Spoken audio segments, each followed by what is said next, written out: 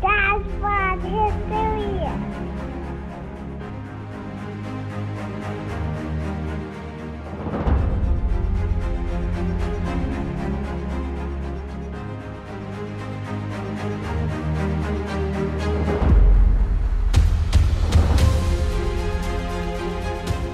All right, are we going to do this actual show? Or are we just we should probably start now. I honestly just kind of want to talk about the water balloon war in an episode. So do I. All right, everybody, welcome to this episode of Let's talk about a real war. All right, good real wars. All right, everybody, welcome to this episode. We're not including that intro. I thought it was great. Include it. I don't care. That's fine. You're the editor. I am. So, well. I'm Jake, in case anyone forgot. Eric and Cameron are here tonight. We're finishing up episode 4, our bonus episode on the Russo-Japanese War, because basically we just had too much to talk about last time, and so we decided to split it into 2 separate episodes. So we're going to finish off the war, starting with the formation of the Second Pacific Squadron, Battle of Tsushima, kind of the wrap-up of the war, and the peace treaties that America's involved in. But before we get into that, did we go 3 for 3 tonight, or no? Oh, no, I'm wearing my Pompeii, the floor is lava shirt. So, all right, that's not a bad, good choice shirt to wear. Thank you. But no, I did not have mine. I will be wearing it. I'll wear it next week then. Sorry, guys, I let you down. It's okay. How was your guys' weekend, day? What were you guys up to this week? Any stories from the dad front? Yeah, I've got one. It remind me of lasagna because that's a great one. Okay. But we've been busy preparing because we're going to be moving soon from our palatial mansion of a rental house into an apartment while we get a house built. So that's the plan, unless things go wildly awkward and off the rails. So we're trying to reduce things. My wife listed a bunch of stuff on Facebook Marketplace yesterday, sold it. And so I got home from a bunch of errands and had to disassemble several things from our backyard, the swing we built, Jake. We built a swing? Don't you remember that? Back at the condo. Oh, yeah. Okay. Nice anyways, I had to disassemble that finally to sell it to somebody so he could fit it into it like his Honda Civic. Like a little playhouse that we had from Costco, had to kind of take that apart so I could get out of the backyard and get into someone's truck. It was just kind of this series of things that I had to do. And, we're just trying to downsize a bunch of stuff because we're going to put a bunch of stuff into storage. We're going to take a bunch of stuff with us to this apartment. It's going to be like living in a hotel for a few months. Should be fun, but also the opportunity to reduce all of our junk, right? Condo. So much stuff. And it'll just reduce it. And I think that's going to be great for us. But just kind of this whirlwind of packing some things up we know we can take care of now, trying to figure out where things are going to go. So it's been busy this weekend. Ever since you said this, Eric, I've gone on record as saying, if you and your wife, if it ever doesn't work out, there's no love left in the world. But these next couple months after going, from a palatial mansion to a 2-bedroom apartment, that's going to be a real test right there. I'm praying for you, buddy. Yeah. But see, the thing is, every time we've watched HGTV and they have the tiny homes, and I'm like, oh, that'd be awesome. 400 square feet. I'd love to live like that. Well, it's not quite as small as 400 square feet, but it's this is kind of what I'm asking for, right? It's going to be simple. And the thing I don't like about this house we're in now, and again, we got this because my sister moved out. We had a new kid. We needed the space. It's kind of everyone spreads out and ends up in their own places, and will kind of force us together. And we'll each have our own corners, but there's something exciting about it. It's going to be a great era, great chapter. What's the side of the house that you're building? The what? the size of the house that you're going to build? Oh, it's so what we're in right now is like 3,000 square feet. Yeah. The apartment's going to be like 1,200. And the house we're building is like 2,200. So you're going to downsize to 1,200, and then you're going to move into a new big house, and you're like, well, you got to buy a bunch of stuff to fill all this space. I know what's going to happen. That's what we did when we moved into this house. We didn't have an apartment in between, but we severely downsized because like, we Marie Kondoed it, right? Like, what do we actually need? What do we use here? And we got rid of so much stuff. Mm-hmm. Do you love this? I don't love this. Jake, that's your child. Joy? Yeah. That's your child. Whoops. Well, he's kind of annoying me right now. So he does not bring me joy at the moment. Not bringing me joy at this moment. But then we bought this house, we moved in, and we've been buying stuff to fill it back up again because that's capitalism, baby. So anyway, that's awesome, man. That's exciting. I mean, it's going to be a rough couple months, but so as I said, we're going to move into this apartment, and probably within a week of doing that, we're probably going to come to Arizona to hang out for a few weeks. So that'll be nice. Yeah. If I was still in Arizona, that'd be great. Yeah. I think there's going to be some great stories from the dad front from Eric in the next month or so. Just Eric's with all the transitions. He's going to go suddenly gray in the next 2 months. Yeah. It's just going to be screaming during the podcast. Shut up! Daddy's trying to focus! I think I may have to go off site to actually record, like to my classroom or something, but we'll see how that goes. I'm telling you, you got that pop-up camper. You can go from places undisclosed. Perfect. Anyway. That's exciting, man. How about you, Cameron? So pretty good weekend. I was did a lot of yard work. We're getting ready to spend a bunch of money on our backyard and our front yard. And you guys were heavily involved in the building of our backyard. So he's ripping up all the concrete, isn't he? And speaking of a real friendship tester, I had you two help me in the 112 degree Arizona heat pour a huge slab of concrete. Yeah, I found my way out of that. Yeah, with a kid, as if that was a legitimate excuse. So, the lady at Home Depot said that baby wasn't going to come out until like the next week, and she wasn't the delivery nurse, so I don't trust her with much. But she was so confident, though, that, I don't know why you didn't believe this woman you'd never met before.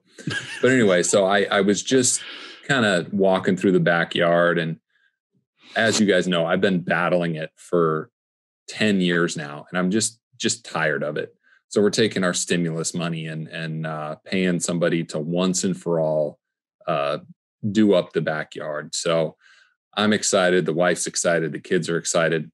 And my daughter, my 8-year-old, convinced us she's embarrassed that she wants the landscaper to be impressed with how hard we worked on our yard. So she said, "Come on, Daddy, help me in the yard." And she spent a lot of time on Friday. I was working, but she talks me into going out there on Saturday. And when you just kind of work yourself into a lather and you just get carried away and you just start going to town on stuff. I was just working. I spent 4 or 5 hours out there. You were talking about anxiety for a moment.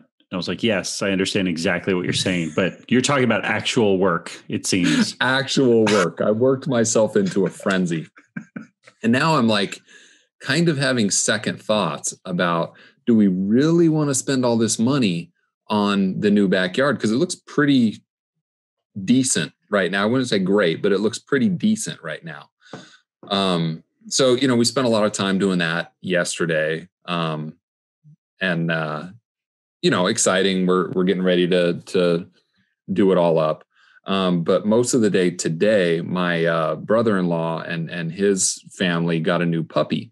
So we went over to the house and met the puppy, and he's like a wizard on the grill. Just everything he puts on the grill. He's got game meat.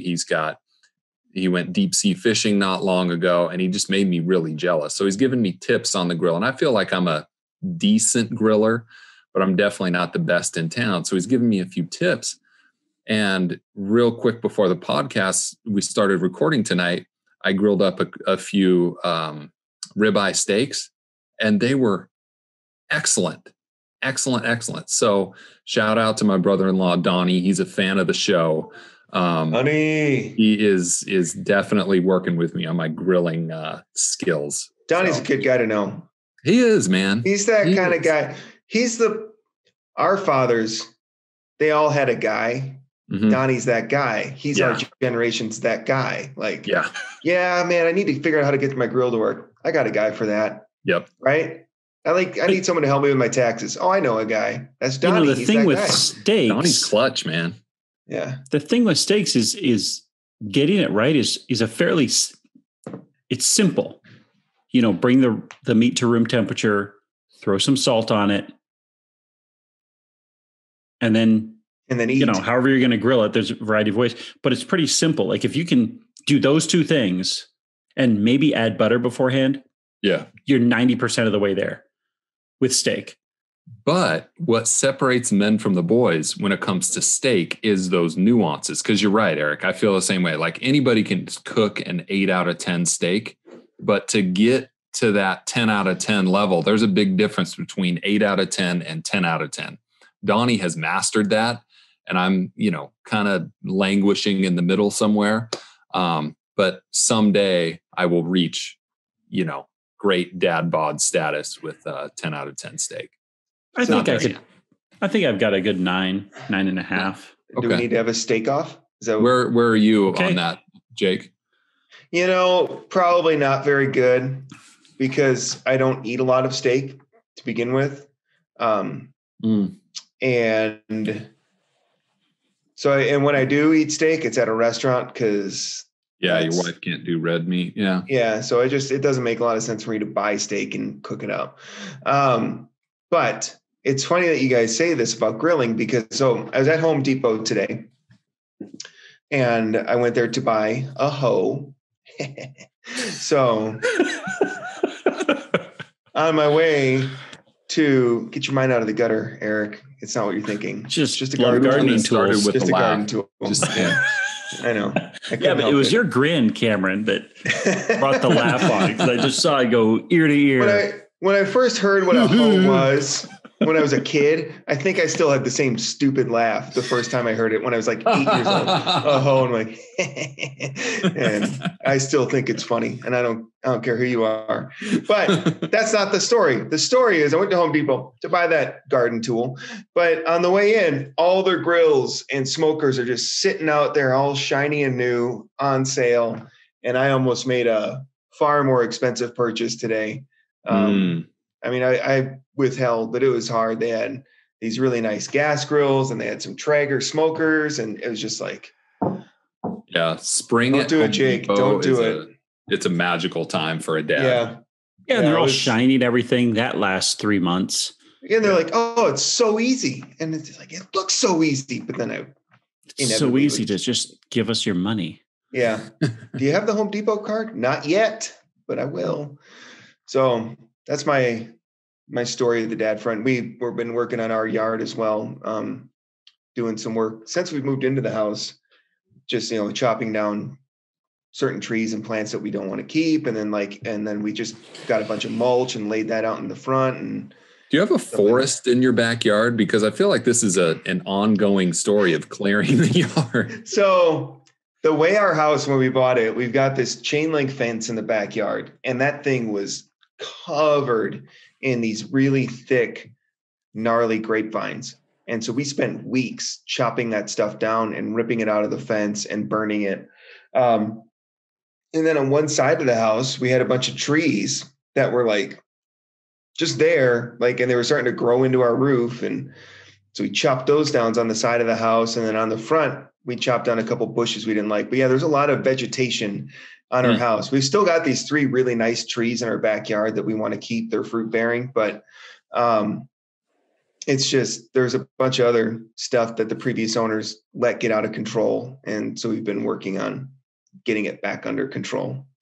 So anyway, me and the Home Depot team have been fast friends over the past couple months. Real tight, huh? Yeah. Hey, All right. Before we go on, I got one more. And Eric's got lasagna too, so don't forget that. Oh, that's right. I got one more just because I want to look back on this years from now. And I want to start this story by saying I'm not an alcoholic. Okay. Okay. Let the record show I'm not an alcoholic. But, I do enjoy a beer from time to time. And I was on my way out to a site walk not long ago. And my 4-year-old, she just takes a lot of pride in getting daddy a beer. If I'm watching the game or whatever, hey, daddy, can I get you beer? Yeah, sure. And so as I'm on my way out the door, she says, oh, daddy, let me get you a beer for the road. So she runs into the garage, hands me a beer. And I said, hey, baby, I'm going to go to jail if I drink this in the car. And, so I had to spend, a few minutes explaining this to her. And she was like legitimately sad that I couldn't take the beer, but she was being helpful. But again, I am not an alcoholic. How much better would it have been had you taken the beer, and then every time you had to leave, she's like, "Let me get you a beer," and you take the beers to the car anyways. You just bring them back to the garage later. Then, like when she's 13, she could just say, "Yeah, my dad takes beer to the car all the time." Yeah, that would have been better. That story. I do appreciate that your daughter implicitly understands the rule of taking a roadie, one for the road to go. So I respect that. I think that speaks of high character, frankly, because she's considerate. Yeah. I used to remember all those commercials. Don't drink and drive. Don't drink and drive. And one day, my dad, we went and got like drive-through, and he got a soda, and I'm like, Dad, you're drinking and driving. I did the same thing with my dad. Like it just made sense to me. My dad was a felon for having a Dr. Pepper. Maybe this is my childhood speaking, but growing up in Wisconsin, not drinking and driving was more of a suggestion. So that wasn't a hard and fast rule. Like technically it was illegal, but like, he's fine. So maybe he's on the right side of the road. Yeah, he's fine. Yeah. Anyway, so lasagna story. Lasagna. Okay. So, I was so impressed with Cameron's previous stories of disciplining children in a proper way. Oh, he wants to get into the book, Cameron. And I'm like, listen, I'm not great at all this kind of stuff. This is where I'm not shining. I might be loud, but I'm not shining. But my youngest, he's 3.5, and we made lasagna one night. And my wife is just struggling. She's like, you got to eat this. You got to eat this. She's cutting it into smaller and smaller pieces. Like, is this piece small enough? No, it's too big, too big. Finally, she gets him to eat some, and he's like, he's not eating. I'm getting kind of irritated. I'm getting to that point where I'm like, I may slam my hands down on the table and be like, you're eating this, thus ensuring that he doesn't eat anything the rest of the night. Like I'm just going to ruin the whole situation for everyone. Yep. Nice. So my daughter, she's 9. She's like, well, let me work my magic. And so she gets him to eat some of this lasagna. And he's got it in his mouth, but he's still crying. I decided to take a good step. I said, you're going to sit in timeout. I sat him down. And he's got lasagna in his mouth. He's crying. I'm like, oh, just to your lasagna kid. And I sit on this couch that's near our dining room table. And I was done eating. I'm just kind of watching him. And he gets up and he walks up to me. And I'm like, you need to go sit in timeout. That's where you're sitting right now. And I'm trying to keep my cool. Like I'm making the decision. I am not going to lose my cool. And I'm standing in front of him. My wife's at the dining room table off to my left. My other son is there off to the left. My daughter's gone over. She's sitting in a rolly chair over there. And he looks up at me and spits it into his hand. And I'm like, you little turd. And then he looks at me, flings it. No, he right didn't. Over my shoulder. And I hear it hit the wall. And I'm like, I hear it hit the wall, and I knew it stuck. So I turn around and I look, and there it is on the wall. Some of it's fallen off onto the couch. And I'm just like, and I cover my mouth because I'm laughing. This is hilarious. Wow. I look over my wife. Her eyes are wide, but she's also about to bust out laughing. my other son and my daughter are both giggling, and I'm like, you two need to stop. Because I know this is hilarious, but you guys cannot laugh because you're just going to encourage him. And I turn around, I look at him, and I say his name, and I grab his hand, and I walk him to the kitchen. And I'm like, the fact that there's some humor involved means I didn't lose my cool. Walk him to the kitchen, get a paper towel, like get it wet. I'm like, you're going to go clean it up. And I walk him back. I'm like, you're cleaning it up. And he's like, he's like, my hand has stuff on it. I'm like, yeah, because you spit it out in your hand, like clean it up. And I'm trying to like walk him through, clean it up. I'm like, I succeeded in not letting him. That's awesome. Just twist, that knife in my side. He didn't get me. I maintained my cool, but it was just. You're a better man. I mean, that was there's no way I would have kept my cool. A 10-foot toss on his part, and overhand. Respect the arm strength. Yeah, This is why we do this podcast. Stories like that are why we do this podcast. Because now, when he's older and he thinks he's all cool, you can literally play back the video and say, no. And that's awesome, man. I don't know how you kept your cool there. I would have lost my mind. Because there's times, much less, where I've put my hands down on the table and been like, children are to be seen and not heard kind of thing. Yep. Which there's days where I'm like, we can go back to that anytime now because just talk right past you. At this point, that cat's out of the bag. This new generation. No, I'm just saying, if I tried that, they would just laugh at me. There's my kids be like, that's cute, Dad. Go sit down and read your book. So, anyway, that's a great story, man. You know that's where you sit, Dad. Story. Get over there. Yeah, I know my place, and it's not at the top. So, speaking of my son, I don't know where he learns this stuff. Out of nowhere, he's just starting to say, what the heck is going on, man? Like, what are you watching? I don't think I watch anything where that gets said. I don't know if it's something they learn or if it's like a genetic thing. It's an instinct that just kicks in. Or I'm going to just start saying things like I'm an old man. Anyway, what the heck is going on? Yeah, he'll just say, what the heck? Like, yeah. Out of nowhere. Yeah. Anyway. Who knows? Kids these days. What are we talking about? Russo-Japanese War. Transworld. This episode of Dad Bod History is brought to you by... Take it away, Eric and Cameron. Transworld Business Advisors. So if you own your own business and you know the challenges of dealing with employees, customers, social media, Jake, Cameron, Jeff, for my part, I'm sorry, government regulations and the rest of it, those darn government regulations are the worst of it, I would say. With the pandemic coming to an end, hopefully, if our politicians allow it to happen, there are hundreds of buyers coming to the marketplace looking for existing businesses to buy. If you are ready to cash out you definitely need to call Transworld Business Advisors today. They have a database loaded with interested buyers and have over 40 years of experience in the industry. They're going to guide you through setting a price for your business. They have a database with sales data from tens of thousands. That's 4 zeros of sold businesses, and they know the market price for your listing. It's a math thing. Thanks for breaking that down, Doc. Decimal spaces. Hey, they matter. Transworld Business Advisors will find qualified buyers with their extensive reach and market-leading advertising. Transworld will ensure that the closing process goes as it should. And when you leave the closing table, you'll get paid and will be free of liability and responsibility. Nobody wants those things, right? So if you're a buyer, Transworld can help you as well. From evaluating a business to helping with funding, they are there for you all the way to your first day as the owner of your own business.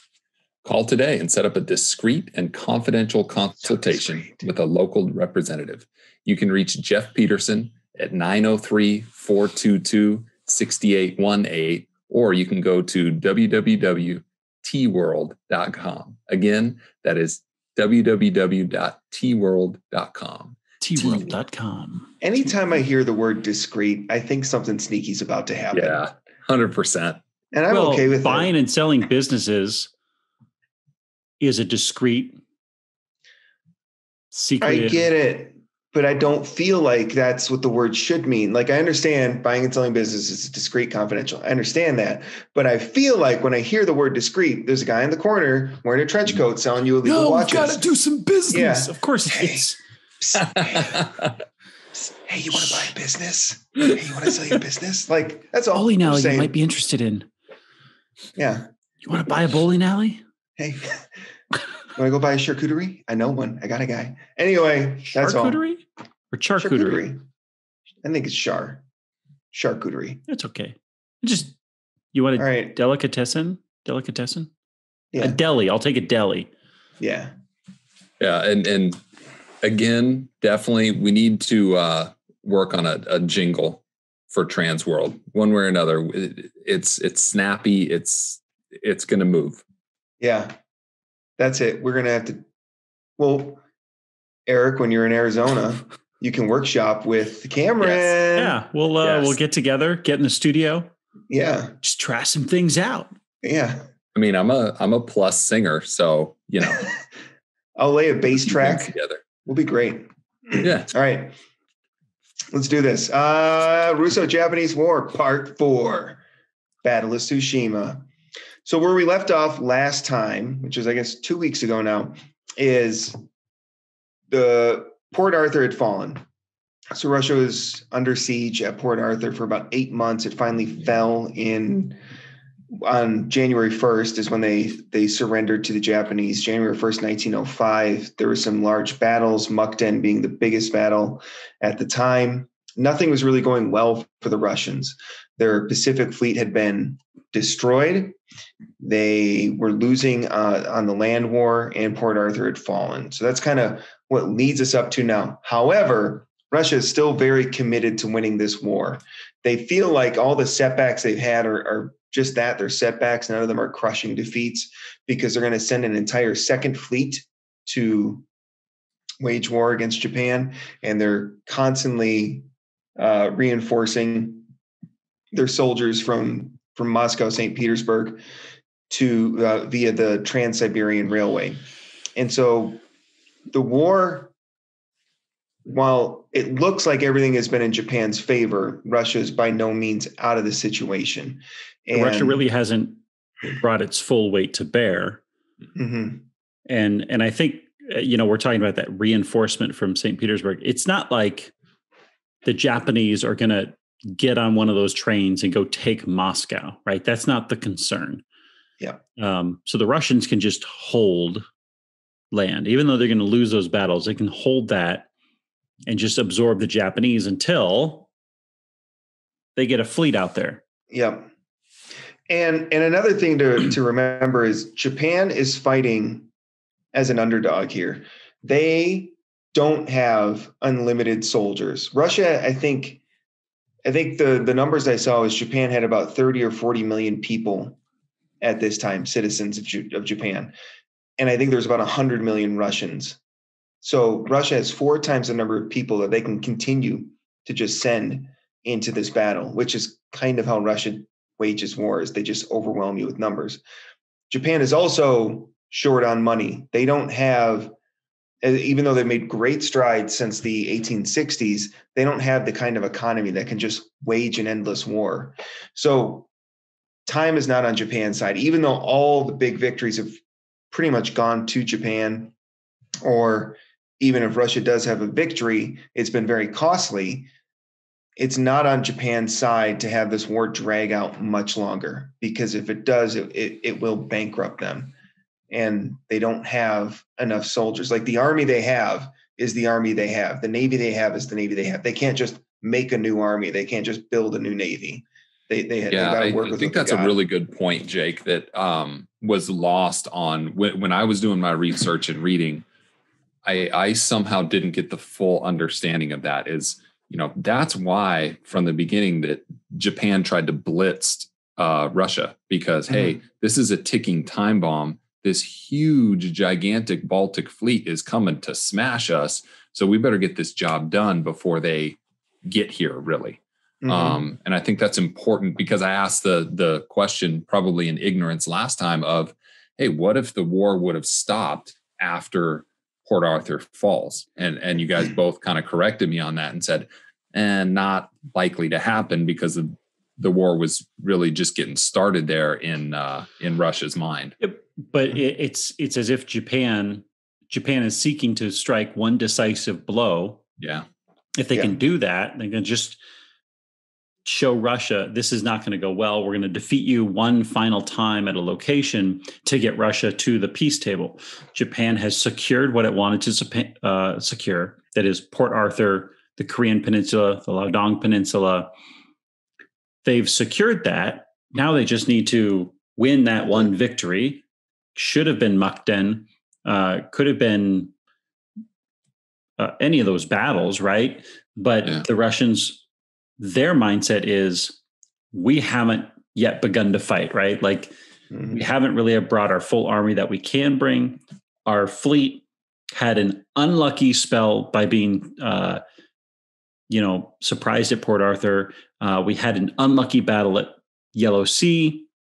You can have two unlucky battles. Once our main fleet gets there, we will wipe out the Japanese fleet, their Japanese Navy, and we will actually surround the Japanese army that's in Korea and Manchuria, and then we can basically starve them out. Japan is not going to build a new navy while we're there. If the Russians can strike a victory with their fleet, their quite large fleet that's on its way, that will end it in Russia's favor. And so that's kind of that balancing act, right? Japan just wants to, like you said, be quick, strike hard and fast and end it. And the Russians are like, wait till we actually bring our real fleet. Yeah, exactly. That's a good point. I think let's get into that new fleet that's about to come. So after the death of Makarov, Tsar Nicholas II orders the Baltic Sea Fleet to become the Second Pacific Squadron on April 30th. And he picks Rear Admiral Zinovy Petrovich Rozetvenski. That's a mouthful. Yeah, Rozetvenski, who is considered a very competent organizer to be the admiral of this new fleet, the Second Pacific Squadron.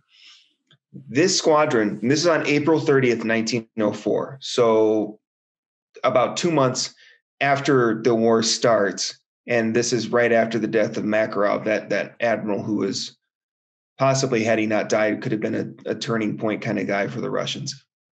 But he dies. Nicholas realizes we've got to reinforce the fleet in Port Arthur, and so we need to get a second fleet out there. An interesting note, though, when this war broke out in February of 1904, there were already 11 Russian warships en route to Port Arthur from St. Petersburg to reinforce the fleet there. They had actually completed going around the Horn of Africa, and for whatever reason, and I didn't dig too deep into this, but for whatever reason, all 11 were recalled back to St. Petersburg instead of carrying on to Port Arthur. And I don't know why that was. I don't know if the Russians are like, the fleet we've got there has got it figured out. Or another possibility is once war breaks out, all the neutral ports become very difficult to refuel at. And so that might have been why they would have had a difficult time continuing the rest of the way there. But right, because we're not talking about wind-powered ships anymore. These are all coal-powered or steam-powered, exactly. So they require coal. And if you're going to get coal, you can't get it from a neutral port, according to these rules of war. But you can only be in a neutral port for 24 hours to refuel, and then you got to be gone, or they can inter you for the remainder of the war. So you've got to, which is just an odd concept. It is like, a weird. You lose. You go to a neutral port, and you're like, well, we got to repair a ship. Well, it's going to be more than 24 hours, so you're interred here. Who enforces that? Yeah, and I guess that's something close the harbor. I guess. It's just kind of wild. It's like, so you're stuck here until the war's over. Yeah. It is an odd.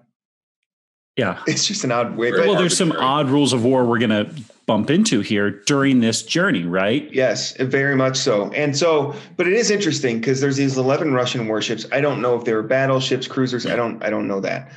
But they were on their way to Port Arthur when the war broke out. And then they turned around and went back to St. Petersburg, which takes months to go back to St. Petersburg.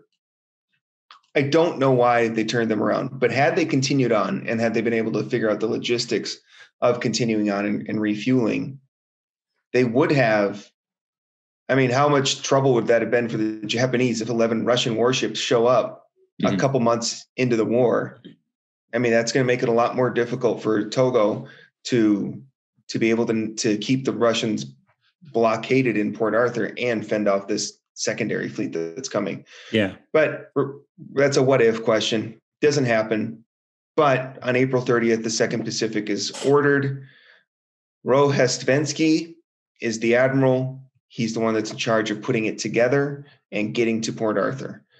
This squadron consists of 7 battleships, including 4 brand new ones. The 4 brand new ones are the Suvorov, the Bordino, the Imperator Alexander III, which is just an awesome name, and the Oral. Then there's 3 older battleships. It also has 3 armored cruisers, 3 protected cruisers, 9 destroyers, and then 9 other ships for repairs, tug, hospital, just kind of those miscellaneous fleet ships. But here's the problem. The fleet was ordered to be put together on April 30th. For various reasons, it did not leave the Baltic Sea until October 16, 1904. So it took, 5-6 months from we need a new fleet to get out there from when it actually departed. So that's a huge delay. At this point, by the time it leaves St. Petersburg or the Baltic Sea, the Battle of the Yellow Sea has already happened, and the fleet in Port Arthur is essentially neutralized. The Vladivostok squadron is also destroyed, and the siege on Port Arthur will end in about a month and a half.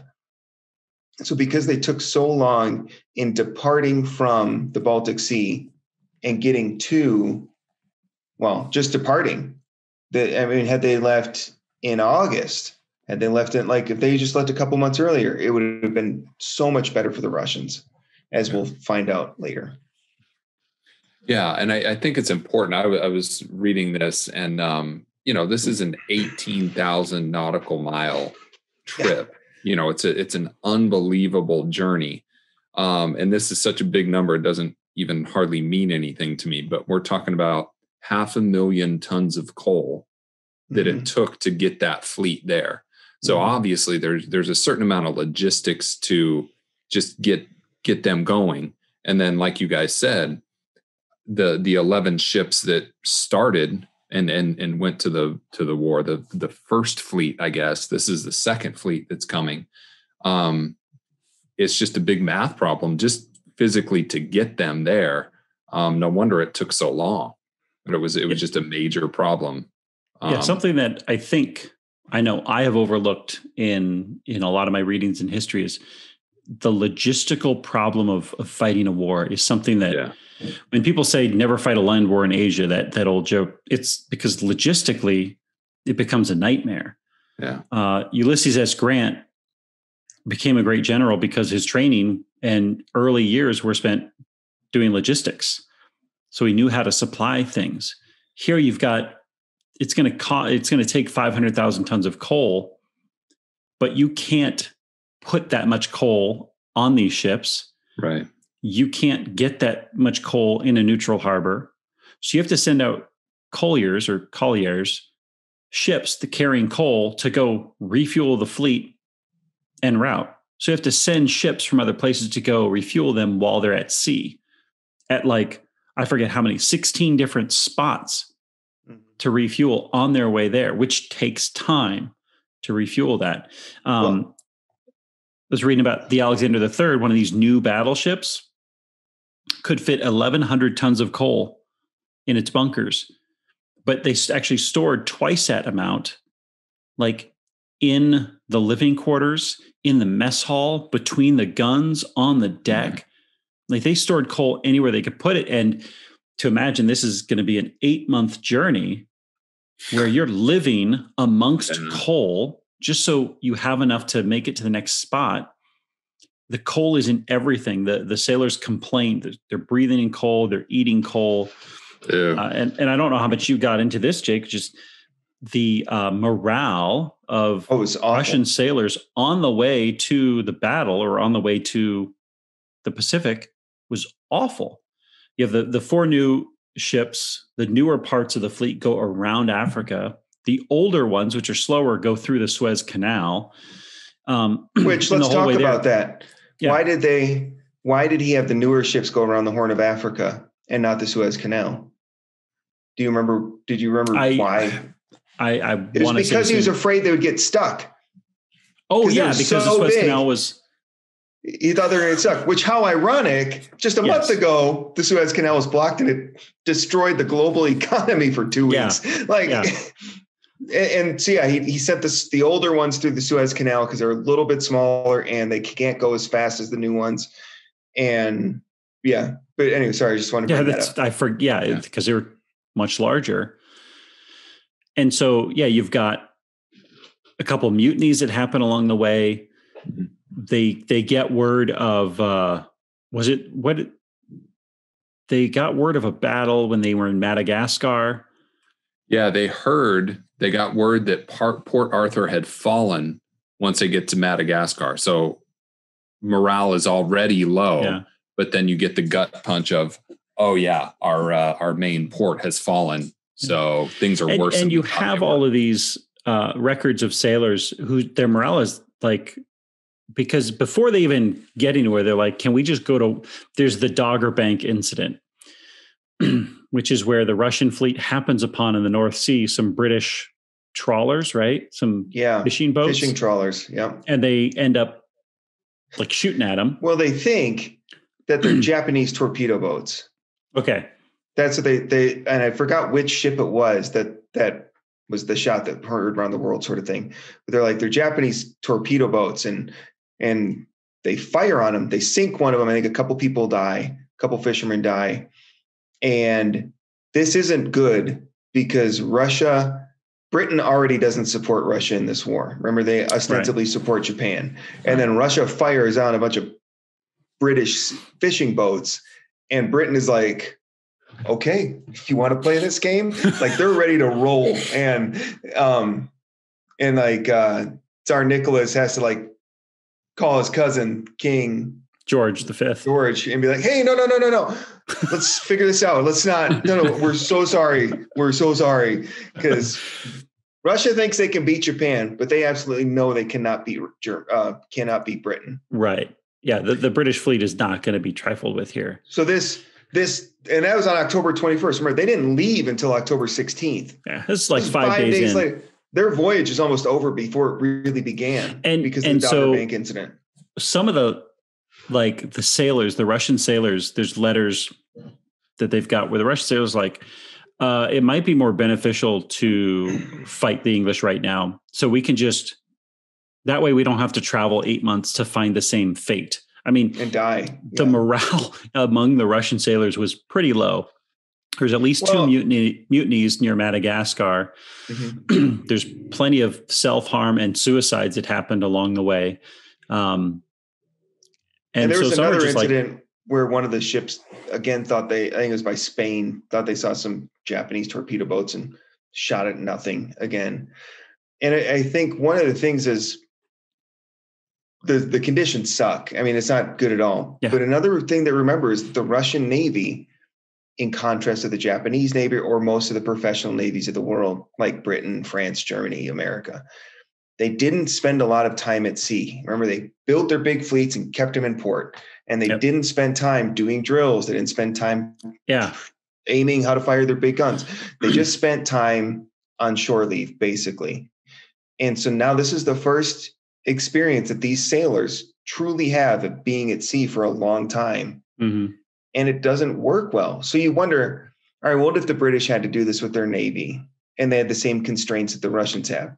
They still would probably fare better because the Britons are professional sailors. I mean, it's their career. It's not just something they're conscripted into. And I think that made it even harder for Rojestvensky to make this happen. Although he did. I mean, it was a logistical, it was a feat that he was able to get this Navy 18,000 miles as difficult as it was, he did do it, which is something to be, I don't know, proud of or what, but I mean, there's a lot of chances where they could have turned around. Can I just pause for a second? And I'm having flashbacks of the movie 300, where the Spartans walk through the area, and he says, "Hey, what is your profession?" "Oh, I'm a potter." "What's your profession?" "Oh, I'm a poet." Yeah. And then he yells back to his guys, "What's your profession?" "Oh," and it's just there's something different about doing that for a living as opposed to a recreational soldier, I guess. Well, and that's a good point, though, Cameron. I mean, as funny as that is, but that was an old world type mentality where, we're going to war, get the conscripts. And yeah, you had some professional soldiers and the Romans did too, but even a lot of the Roman army was auxiliaries and conscripts. Although the Spartans obviously were the Greeks, but now in this new modern era, professional armies are starting to come into vogue. The Britons obviously have one. The Germans at this time have the best land army in the world. France has a very large professional army. America's getting into that game, though not nearly as much as the European counterparts are. And so this idea of, all right, just get the farmers and we'll conscript them and we'll go to war now, that doesn't work anymore, which, as we've seen play out throughout this war, is the Japanese are professionals and the Russians aren't. Eric, on the logistical side of things, after the Dogger Bank incident, but one of the things is Britain would not help the Russians. France helped them limitedly to maintain their neutrality, but Germany did support their effort in this war. And the Germans were the ones that leased them the colliers, the coal ships, to help them refuel while they're on sea. And I just want to get into that a little bit more. I don't know if you researched that much. No, not anything particular to them being German, other than, they had to arrange for these ships to come out and meet them at various points on this journey to refuel them, which is, again, that's kind of a wild thing. I'm not sure exactly when the ships convert over to diesel, but, in terms of like the 20s or 30s, but just this idea of just hauling rock everywhere to burn on ships. It's just kind of a wild thing. You go from a Navy that you just put your ship out to sea and just float around forever on the wind to now we have to find coal. Well, and these are the first ships. This is the first navies where they are 100% steam powered. Right. They don't, a lot of in the 1870s to 1890s, a lot of these battleships, even though they had steam, they still had sails to augment the steam. These are the first ones where it's steam or nothing. And if you don't have coal, you're dead in the water. Yep. But so the Germans did. Kaiser Wilhelm supported Nicholas's effort in this war, and he leased 60 colliers, coal ships, to meet the Russian fleet at various ports to help them recoal at sea. Eventually, I guess so. So I think why the Germans helped the Russians may have just been because the Germans aligning themselves opposite Britain in whatever they could, right? Because that's a reason that the Germans were building their own fleet, was just to match Britain's. So that might make a little bit more sense to say, well, we're going to support somebody other than Britain just to. Well, and it also kept Russian naval interest and Russian military interests away from Germany. Yeah. So that they didn't, if Tsar Nick's over busy in Southeast Asia, he's not busy looking at Germany. You know? So there's a lot of reasons that the Germans could have helped them, but the Germans did. They did help them get there. Eventually, and so after the Dogger Bank incident, Captain Clado was one of the Russian officers. He was sent back home to St. Petersburg to testify on the Dogger Bank incident. But while he was there, he convinced the Tsar, what we need? We need a third Pacific Squadron. Let's make another fleet of older ships that Rojesvensky didn't want, and we'll send those to augment our fleet that's heading there right now. And those will go through the Suez Canal. Yeah. And so then Tsar Nicholas tells Rozhetsky, hey, after he gets around the Cape of Good Hope, I think in Africa, and he's at Madagascar, and he's like, hey, we got a third squadron coming, so wait to meet up with them. And Rozhetsky's like ticked off. He's like, I do not want to wait for these ships. We need to get there as soon as we can. Mm-hmm. But he eventually does. He has to wait for them. And so you have this third Pacific Squadron that's meeting up with the second Pacific Squadron. And then from there, they will head to now Vladivostok.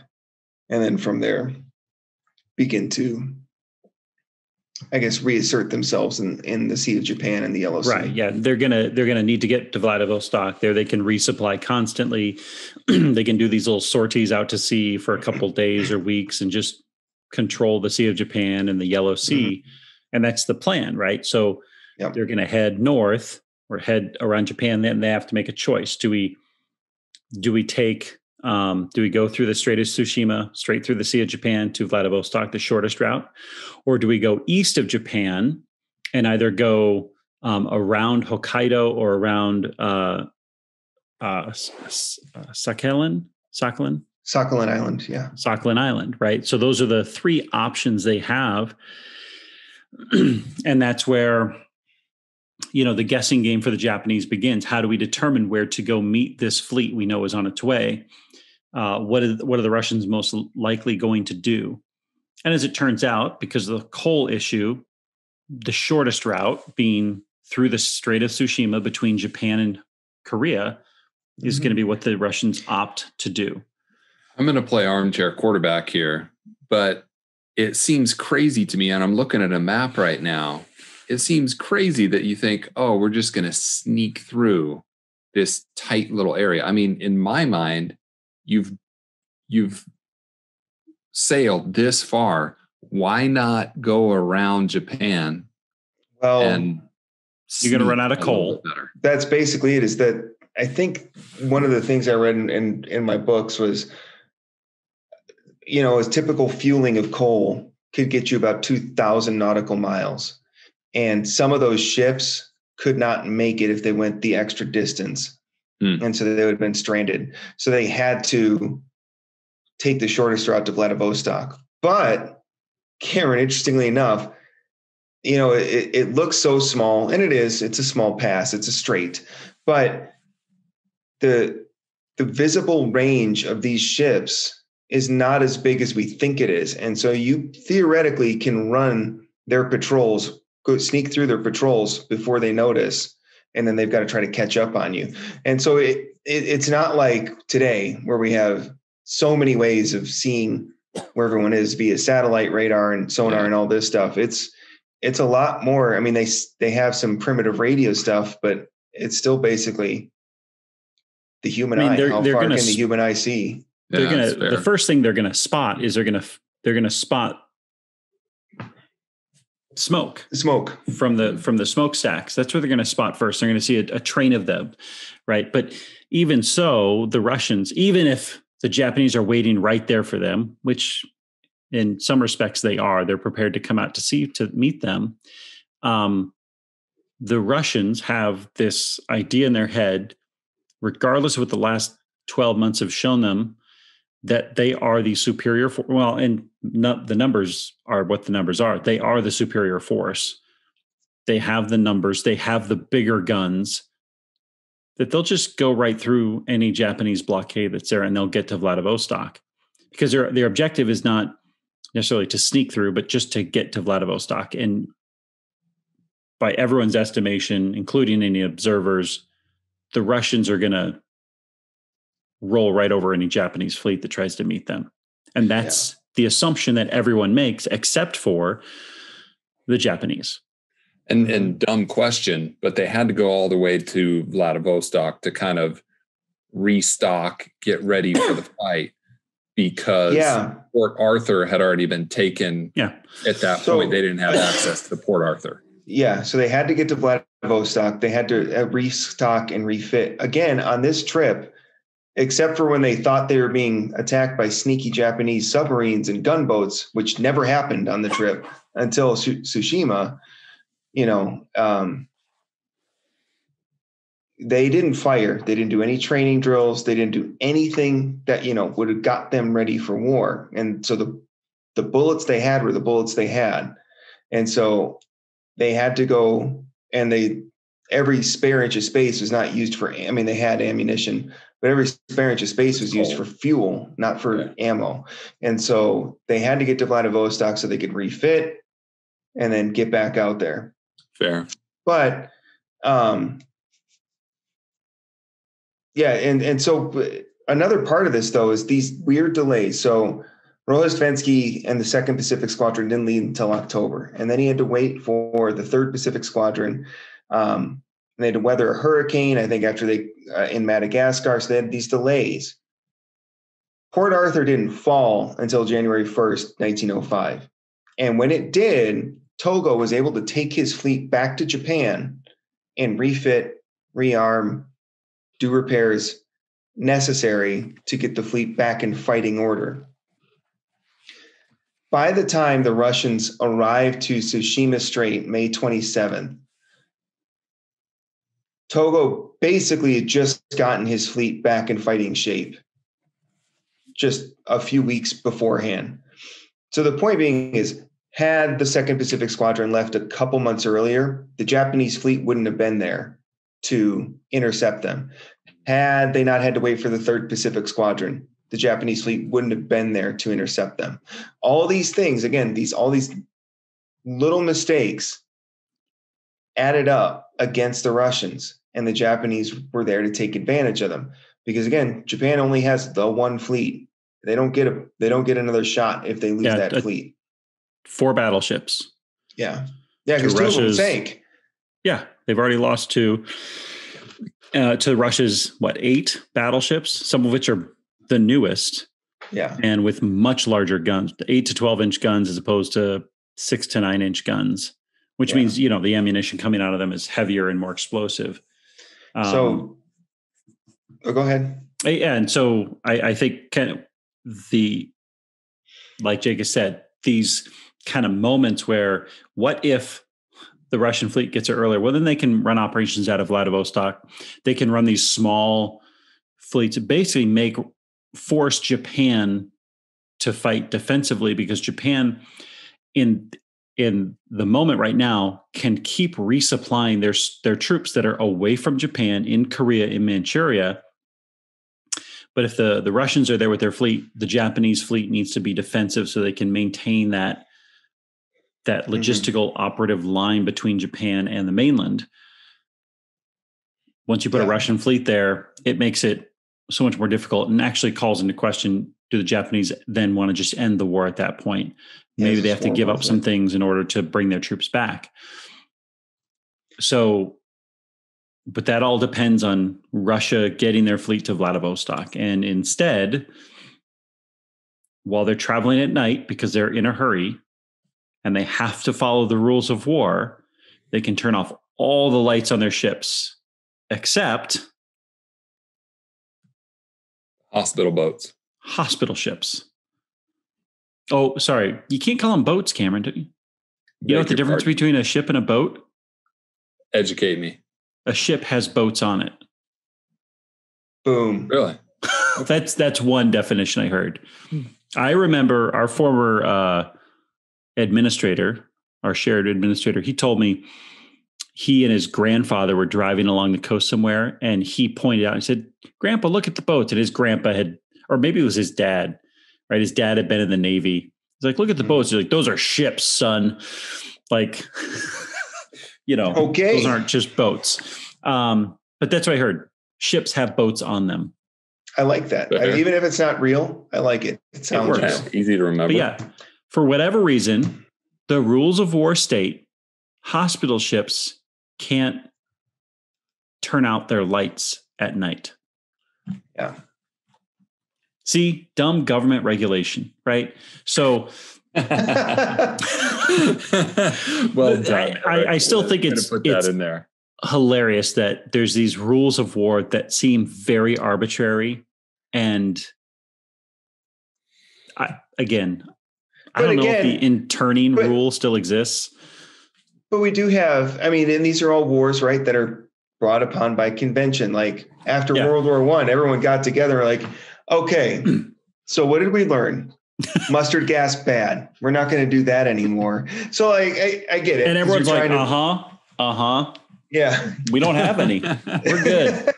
Yeah, we're definitely putting that away. I think, and I Unless remember you're at our doorstep. Our missiles. And the you know, in the Revolutionary War, by necessity, the colonists had to get creative with the rules of war, you know, and it wasn't gentlemanly the way they fought the war. And so, I mean, these are all things that are all built over hundreds. So or you guys go ahead and wear red in the trees. Yeah, we're just going to wear brown and green and stuff. But go ahead, we keep the red. Fine.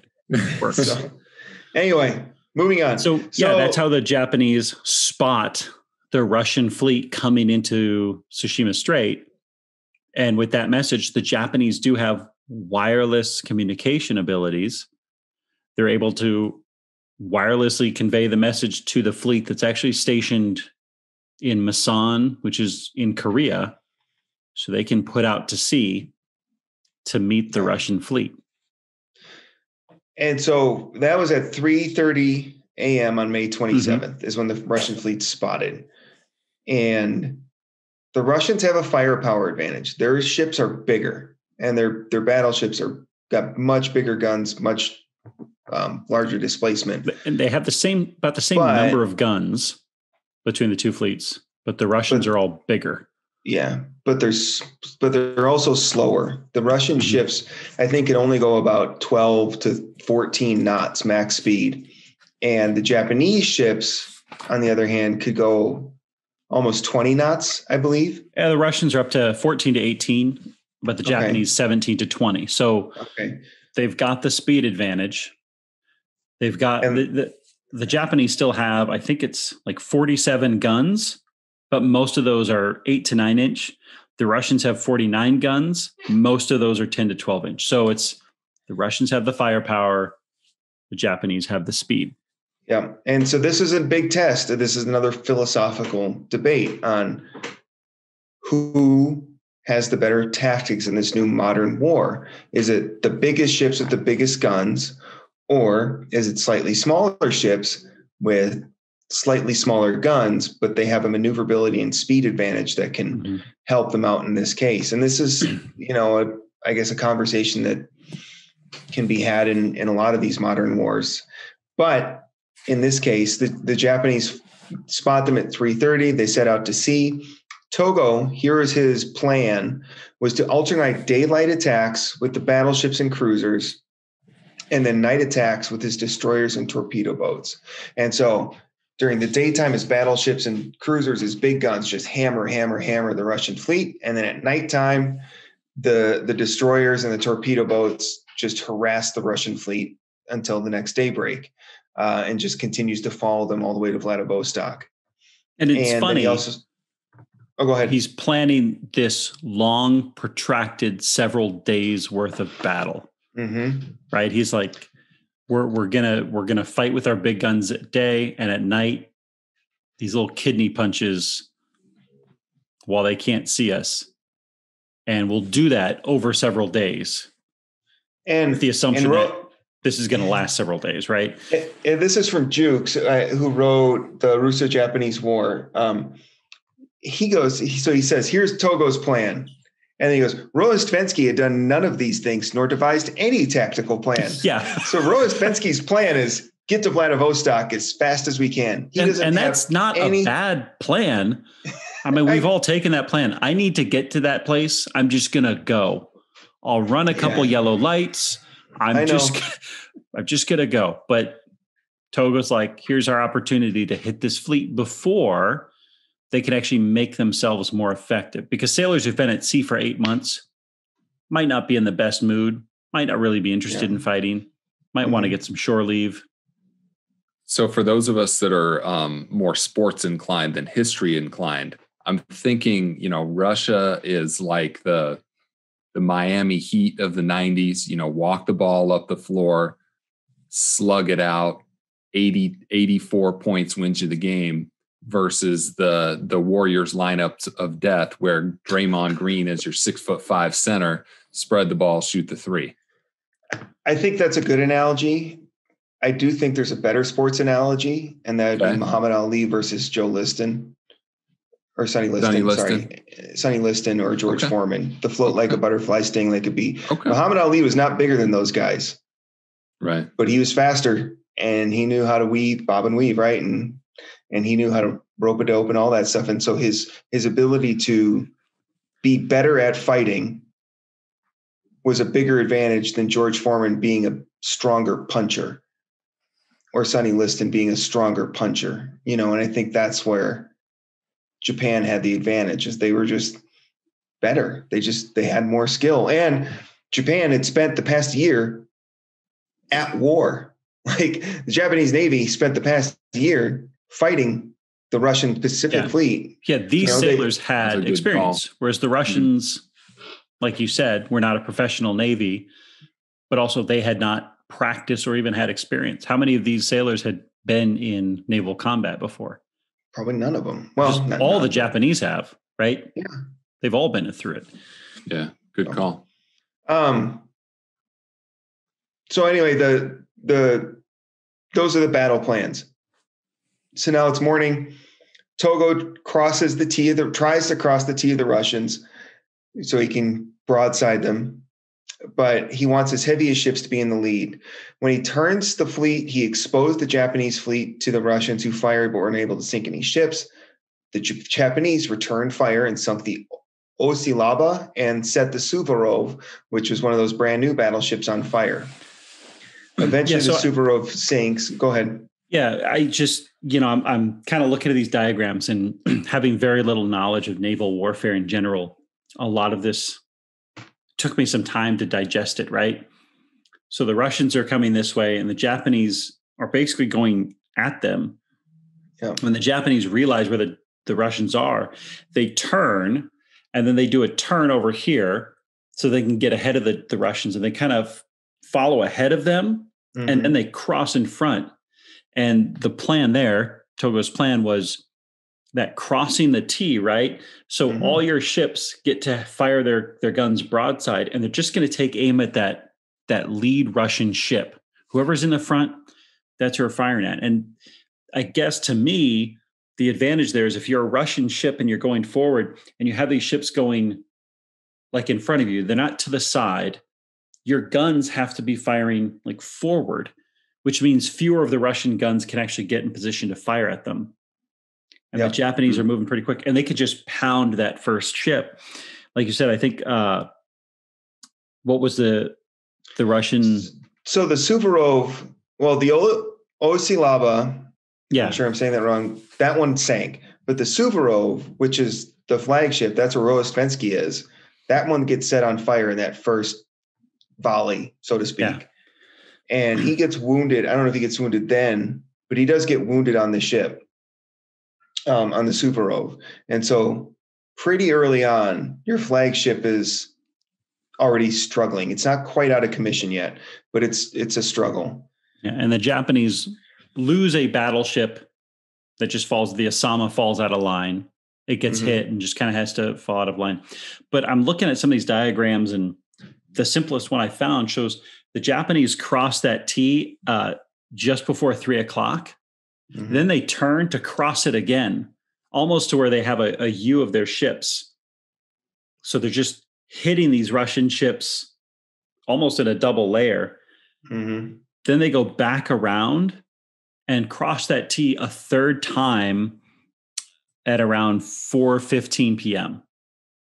Yeah. So they're just crossing the Russian path over and over and over with the same strategy of hit that lead ship.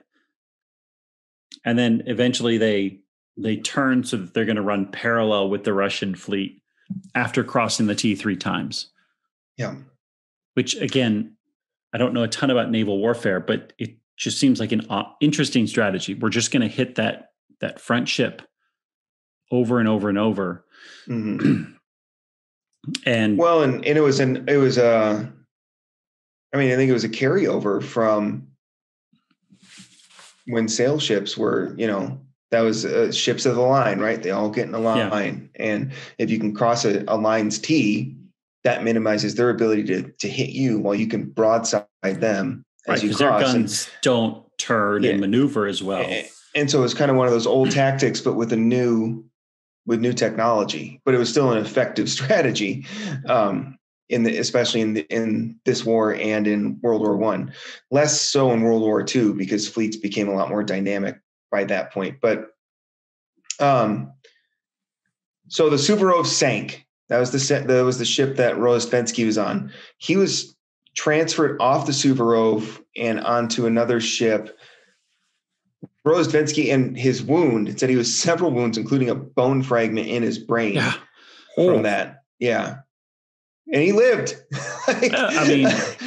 But the Imperator walk off. No. I mean, he was transported. He wasn't walking, but Imperator. Oh, I knocked my mic off. I got so excited. All right. Imperator Alexander III and the Borodino, again, 2 more of those brand new warships were sank by 7:05 p.m. And then Togo sent his destroyers and torpedo boats to follow up with his plan to harass the fleet throughout the night. By the next morning, only 2 battleships, the Oral and the Nikolai I, were together, along with a cruiser and a couple of coastal defense ships. The Oral and Nikolai surrendered that morning, and then by then the battle was over. So, as you said, Eric, this is something Togo had been planning for days of battle, and it ended in just over 24 hours. Yeah. It was done by by midnight or so. Like by 7 p.m., when I'm looking at one of these diagrams, the Suvorov got hit probably around 4 o'clock or so, maybe a little bit after, and kind of fell out of line, got on fire. The Alexander III, the Imperator Alexander III gets hit, falls out of line around 6:30, and then the Borodino just blows up at 7:05. And in the meantime, Alexander III and Suvorov both sank roughly at 7 p.m. So within about a 10-minute span of time, the Suvorov, the Imperator Alexander III, and Borodino, 3 new battleships of the line from 1st Division out of 4 battleships, were gone. Brand new ships. Gone. Within a 10-minute span, those 3 sank. And that's... Now, it took them a while to sink. Like, from when they got hit. Like, they had gotten hit earlier. Like, the Suvorov got hit much earlier. But within that time period, those 3 ships all actually went under. They had fallen out of line. They were spread out over several miles, probably 20 kilometers, like 15 miles that they sank. Mm-hmm. And then by the time the next day came around, and I got to find this, what was it? The total number of Russian ships is going to be 39 ships that were part of this fleet. 8 battleships, 5 of which sank. We detailed the sinking of 4 of them, but another one sinks as well. 4 cruisers are sank, 5 destroyers, 1 repair ship, 3 transports. The Russians brought 8 battleships, 5 sank, the other 3 got captured. 4 cruisers got interned. Out of a total 39 ships, 3 made it to Vladivostok. Jeez. Like, this is... No, I mean, one of my students, everyone always jokes with him, what'd you do with your 3-1 lead? He's a Warriors fan. But it's that kind of, you have a massive number of ships and probably the best sailing navy at the moment that's out to sea in war, and you lose 90% of it. Yeah. In 24 hours. And I think I remember reading it was the most one-sided naval battle in modern history, except for, I don't remember, you probably know better. There's another one in World War II, I believe. But it was that devastating. And if you pair that with the Battle of Tsushima with the Battle of the Yellow Sea, Russia lost an entire Pacific fleet in 2 battles. Yeah. That's how devastating the Japanese Navy was in these battles. So, I mean, the casualties and losses, the Japanese lose a total of 117 sailors, 583 are injured. They lose 3 torpedo boats and a total of 450 tons sunk, compared to over 5,000 Russian sailors killed, 800 injured, 6,000 captured, over 125,000 tons sunk. Yeah, this is not even, I mean, to say it's one-sided, it's not, it's a total victory. Okay, so let's, I guess, wrap up the battle. One other thing I want to say is the Russian hit percentage was like 1.2% of their shots fired hit their mark, compared with the Japanese, who hit close to between 3 and 4%. But if the Japanese are firing more frequently, they're that 3% feels more like 6 or 7%. Right. Because they're smaller, they're going to be faster, and they're obviously hitting their targets in a way that's bringing them down very quickly. And a lot of it's going to come down to the difference between the Russian military experience being you are conscripted. This is not something people want to do or be a part of. You're not trained well. You're not trained to take initiative. You're not prepared to handle this. For the Japanese, is this professional military of theirs is their way out. It's their way to literacy, to 3 meals a day, to getting paid for doing good work, to have an idea of something of loyalty. It's not, what all the movies make it out to be, this pure loyalty to the emperor, but to be in the military is something honorable, and they're going to treat it with the respect it deserves and actually carry out their duty. And that's going to appear in every battle that we've seen. Yeah. And I think we've talked about it a lot throughout the course of these 4 episodes, but that really in one battle sums up what happened, right? Japan was treated their people better, trained their people better, knew the scouting report, got a little bit lucky, executed better. So all of these things that they'd really been doing throughout the war all came to a head to say, yeah, this is clearly the class of this war, and really kind of put a bow on it after all of this lead up.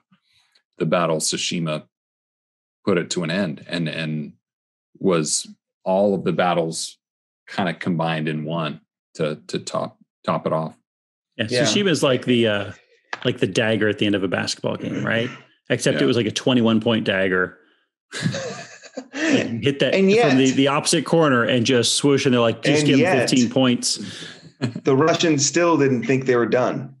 Like, they still wanted to roll after this. So this was in May. Okay, so for one note is Rozhdestvensky was transferred to a hospital and was actually cared by and visited by Togo. Admiral Togo met with him while he was recuperating. And there was I don't know if it was a photo or an illustration, but in this illustration, there is a young lieutenant or sailor that's with Togo. And what's his name, Eric? Irosoko Yamamoto, who will lead the attack on Pearl Harbor. Mm-hmm. So, and what's interesting about that is that during this battle, Yamamoto loses 2 fingers on his hand as an injury.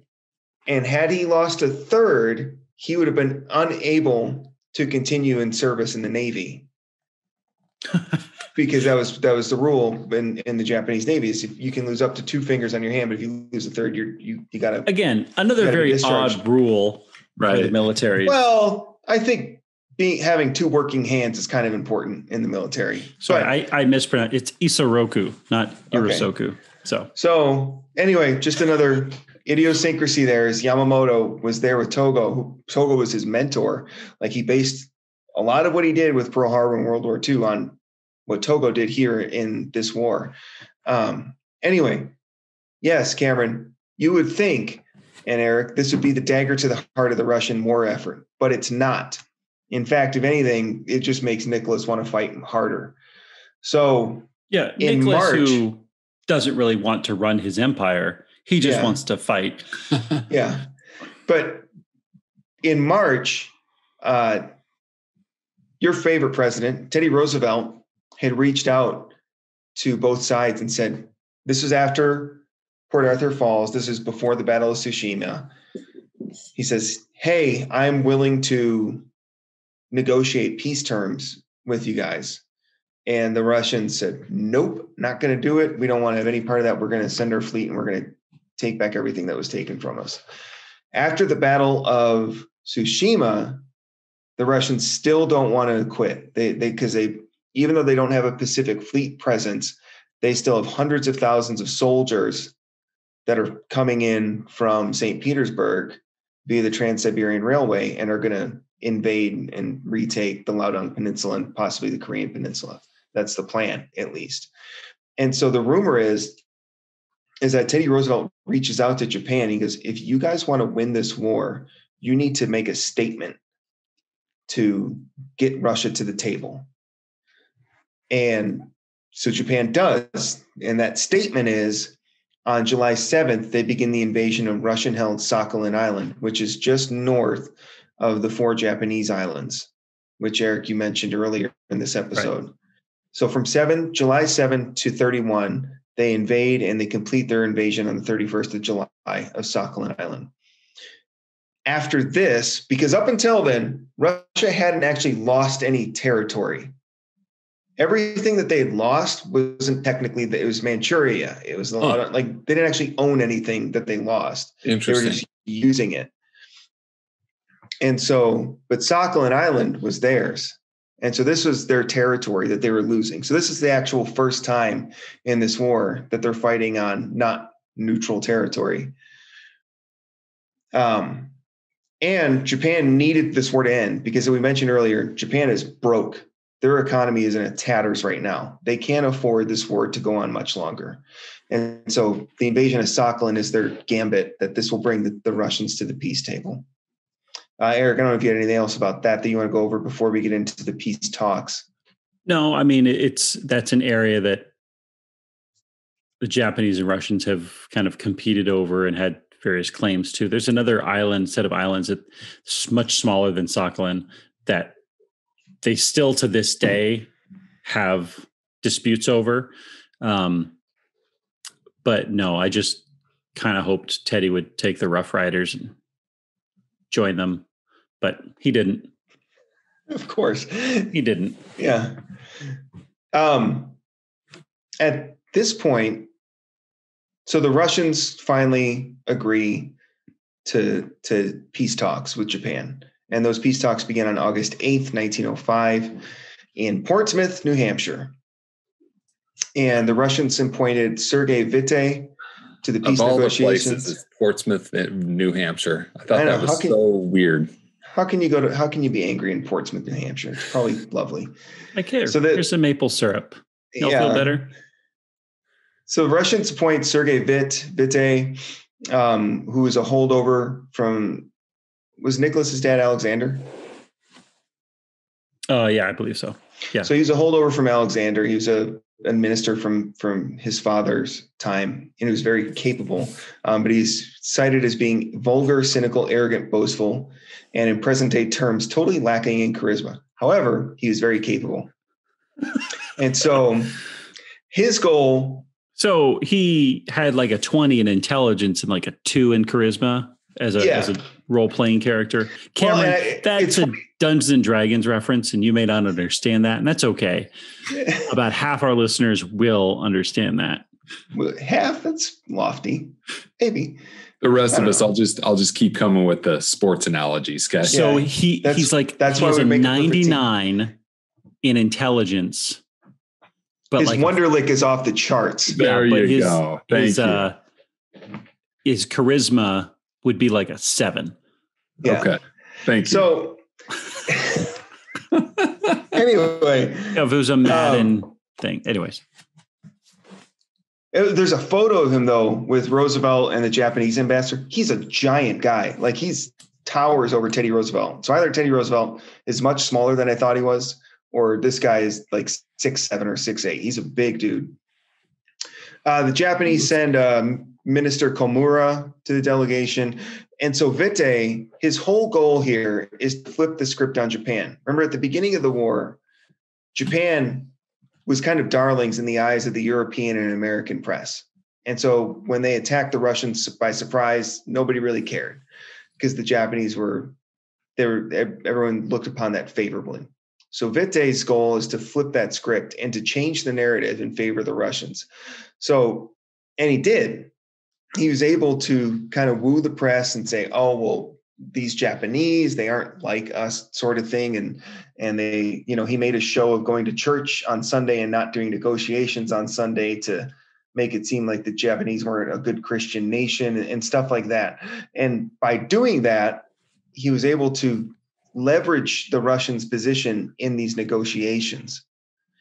And remember, in Japan won all of the battles of importance. The Japanese won everything. But when it came to the actual negotiations on who got what, Japan was demanding an indemnity payment. So a big payment for the cost of the war, because that's what they needed.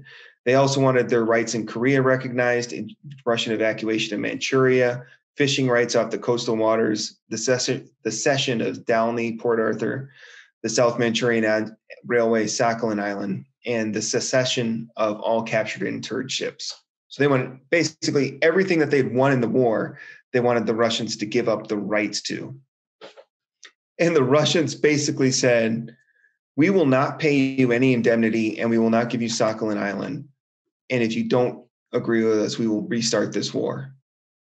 So they were ready to continue this war if the Russians, in a sense, didn't get what they wanted. So the negotiated deal between the two sides was Japan gets southern Sakhalin Island, they get Korea, Port Arthur, Dalny, Manchuria, and those fishing rights and mining rights. But Russia does not have to pay any indemnity, and Russia gets to keep northern Sakhalin Island. So the only thing, like I said, that Russia lost at the end of this war was half of Sakhalin Island. Now you can say they lost their Port Arthur and those things, but that wasn't actually Russian land to begin with. Yeah.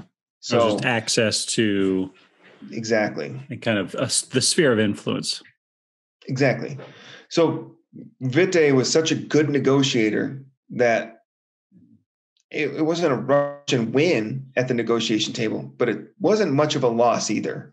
He was able to prevent Japan from getting a massive payment, which is what they really wanted, because they said their economy is on the edge right now. But the conclusions of this, Eric and Cameron, of this negotiation, one, Russia no longer has a Pacific fleet presence. This ends any idea of Russian dominance of the Pacific Ocean. Well, they don't have a fleet. What's what I'm saying? But anywhere, like what ships do they have left? They still have the fleet in the Black Sea, don't they? Yeah, I mean, okay. Yes, they do, but they've lost like 45 ships. Mm-hmm. That's just wild. Yeah, I mean it's unbelievable. But so their Southeast Asian colonial ideas ended abruptly after this war. So basically they were just, I guess we'll hold on to what we have, which is still the largest country in the world. But the idea of a warm weather port, the idea of exploiting, the South China Sea and the Manchurian land and Korea, that's all over. Conversely, Japan now becomes the preeminent power in the Pacific and East Asia. This sets them up to become a hegemon or a global power. Whereas before, just 50 years ago in the 1860s, they were in danger of losing their sovereignty because they were so far behind. Now, 50 years later, less than 50 years, 50 years later, they are now a global power. They aren't as big as, Germany, France, or England, but they're They're definitely the strongest power in Southeast Asia. So I've got a question, because what I've kind of read intimates it, but it doesn't go out and say it. Did Roosevelt have skin in the game? Was he leaning a little bit more toward, I guess, trying to take Japan's legs out from under them? Because I mean, to win that decisively and yet to get so little in the treaty, were the chips stacked against Japan because of what Roosevelt was saying or doing, or how he was behaving? Well, I would disagree with that, because I think Roosevelt favored Japan. By all the reports I read, Roosevelt and Witte did not get along. They did not like each other at all. And I think Roosevelt, like I said, Roosevelt was the one that told Japan, it's like, if you want Russia to come to the table, you need to do something, maybe invade Sakhalin Island. So I think Roosevelt wanted Japan, if not to win, he wanted them to be in a favorable position. But they just didn't negotiate well, unfortunately. Eric, before I get into what I want to get into at the end is, I guess, lessons from this war. Is there anything else you want to do on the conclusion or the peace talks? No, I think, we can get into the effects. I think, we can run right into that. Okay. So some of the lessons from this war, I mean, there's a lot to draw on, obviously. And we've discussed a lot of these to begin with. One of the military lessons that I noticed, real quick, speaking of Japan's growth, by 1910, they had annexed Korea. They had acquired the German islands after World War I that were in the Pacific. They invaded Manchuria in 1931. They invaded Heartland, China in 1937, invaded Mongolia, which was then held by Soviet Russia in 1939. And by 1941, they attacked French, British, and American holdings in Pacific. So after this, they ramped up big time. But some of the lessons that I noticed, there's a lot of firsts. The first modern war, first entirely steam-powered fleets, metal warships, radio, breech-loading guns. On land, the breech-loading rifles, machine guns were in common use. Mukden, largest battle at the time. First stages of trench warfare that we kind of saw starting to take place in these larger land battles, which is all stuff that we've kind of discussed already. But some of these lessons that the world, right, like you said, Eric and Cameron, we discussed, there's observers from all over the world watching this war play out. And they all took different lessons home that they could draw from. But I think a lot of the lessons they drew from were wrong, because in a lot of these observers said, well, the reason Japan won is because they had this fighting spirit over the Russians. Like they had this almost like chivalric type ideal. And that's why they beat the Russians. It wasn't because they were just better at war, but they had a fighting spirit, which is essentially an intangible. You can't, quantify that over one or another. Right. And that their patriotic fervor won the battle. It was just, they were willing to charge. And that's why they beat the Russians. It wasn't that they had training or tactics or better weapons or logistics. It was that they just fought harder. And the reason that I bring that up is because that's the same mentality that gets used in the beginning of World War I, where just charge the line, boys, and you'll win. Yeah, you're doing it for Germany. You're doing it for France, for king and country. Just that, right? You're doing this because you're Germans. It's like, well, I was born in Germany, and the king of Germany wants me to go to war, and so since I was born here, I speak the language. I'm the one who's getting sent. It's not that I'm screaming Germany that's going to win the battle. It's whether I execute my job well and effectively overpower the enemy through tactics and trainings and technology. Yeah. But that was right. That was that old mentality. And it's not, you can't have patriotic fervor or fighting spirit, but fighting spirit isn't going to help you in front of a machine gun. Right? It's not. So, what may have worked in Sparta and in 300 is, being able to be brave and charge the line and stuff like that. That works to an extent in hand-to-hand combat. It doesn't work when everybody's got a machine gun and you can stand 100 yards away from them and you don't have to get close to kill them. But Europe didn't learn that lesson from this war, although they should have.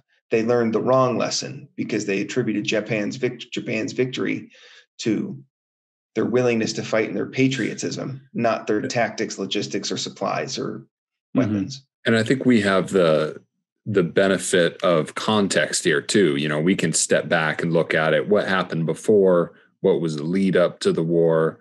As opposed to standing on a hill above the fray, looking at what's being seen, you know, right in front of your eyes. So, it's interesting in history that whatever you're seeing, and this is true in life too, is, you know, you're never really as good as you think you are, and you're never really as bad as you think you are, because on a given day, there's so many different factors that are influencing the outcome of things. Yeah.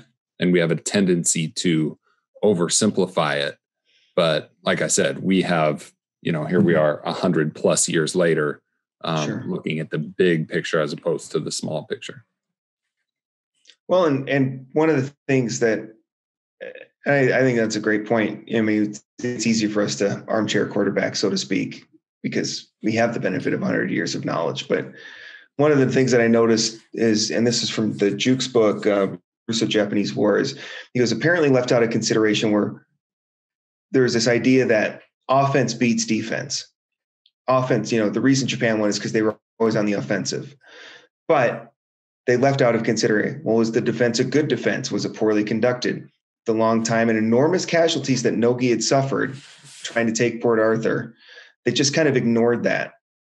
It also that ignores the fact that the Russians in those defensive positions, when they had those hills, didn't defend them. They gave up multiple times where they retreated because they didn't know what else was happening on the field of battle. And based on what they saw, it was the right move. But had they been able to communicate, they could have held those positions and actually held a good defensive position against a Japanese offense and inflicted more casualties and probably won a few major victories.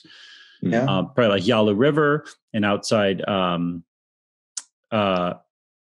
Hill. Like those places, had they held the high ground rather than retreating, could have defeated the Japanese and held them. Lack of communication led them to need to retreat.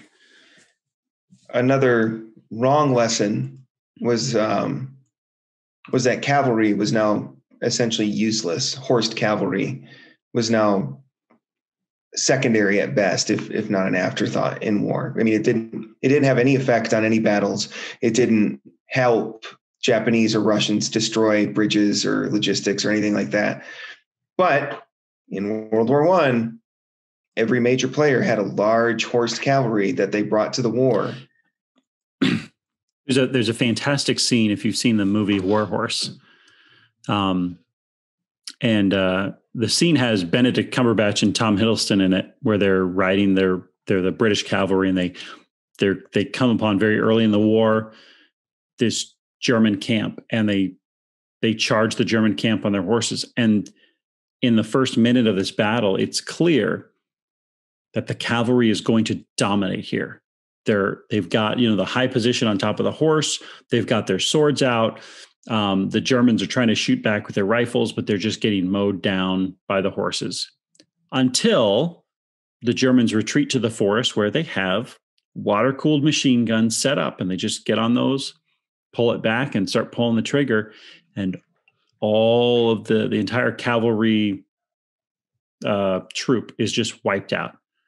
Right. And so I show that scene to my students. In this 2-minute scene, you see how early on cavalry is very effective and very quickly shifts to being not just ineffective, but obsolete by the technology. And if you follow the story of War Horse, horses are still used throughout World War I to great use, but not in cavalry. They're used to pull artillery and move equipment, right? So it's just this great scene that illustrates perfectly cavalry is useless. just a wild shift. And we knew that in 1904 and 1905. We saw it, but nobody realized it and applied it. Exactly. Yeah. And a couple wrong lessons that I noticed as well and that were pointed out was the navies ignored the lessons of how effective torpedoes and mines were in favor of bigger ships with bigger guns. I mean, except for the Battle of Tsushima, none of the big ships were sunk in battle. They were all sunk by mines or they were sunk by torpedo boats. Like the things that were most effective were not what was used in World War I or World War II until much later, until we realized that. And even World War II, one of the most effective ways we destroyed battleships was with airplanes, with dropping bombs from well above, which again made the battleship almost obsolete at the end of World War II.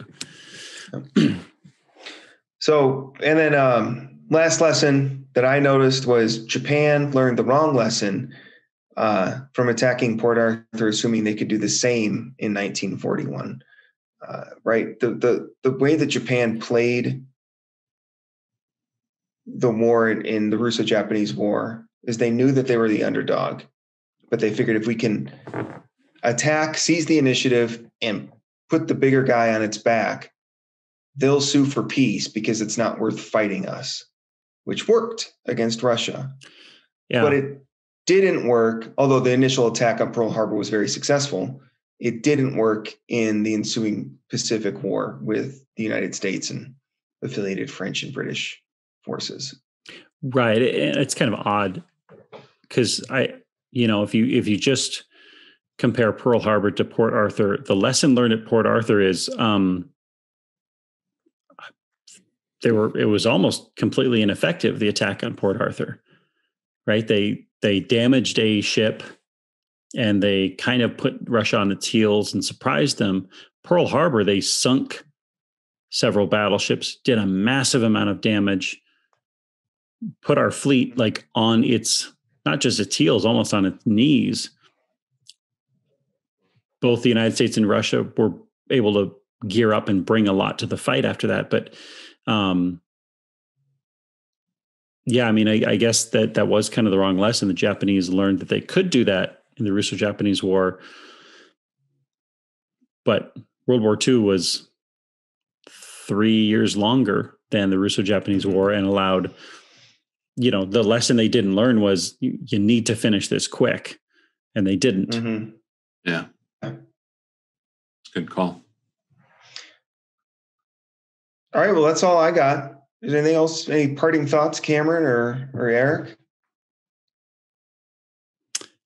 I know that the Korean War from 1950 to 53 is often called the forgotten war in the United States, and it's not one that's talked about a great deal.